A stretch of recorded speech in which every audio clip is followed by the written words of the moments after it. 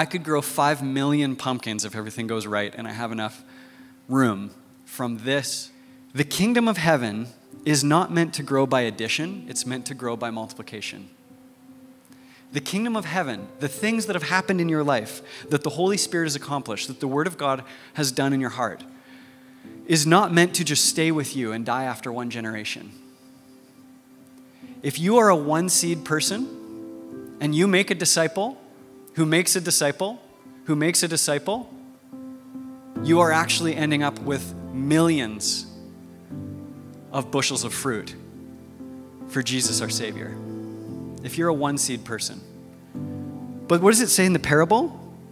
In the parable it says, if the seed fell on good ground, 30, 60, or 100 times. That's the kind of fruit that we're talking about when we are talking about the kingdom of heaven, when we're talking about the promise of Jesus Christ.